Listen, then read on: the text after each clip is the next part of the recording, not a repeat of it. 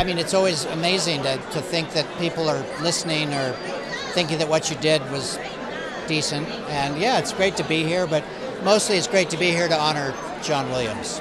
Right, Tom? Yes, I agree with that. Yeah. I think the secret to creating a memorable score is probably writing something that you can't get out of your head. So you're sitting down at the piano, you write something, and then you go away, and then 4 hours later, if you can't get that thing out of your head, you might be onto something. We founded the Alliance with the idea that it wouldn't be around after 5 years. We want it to be obsolete. So unfortunately, we still need the Alliance, and but it's been the reception and the response to this has been great. And from our male colleagues, I have to give a great shout out to they're kind of mortified that this is even an issue, but it really is an issue, and we're so honored to be recognized just for the work that we're doing. So.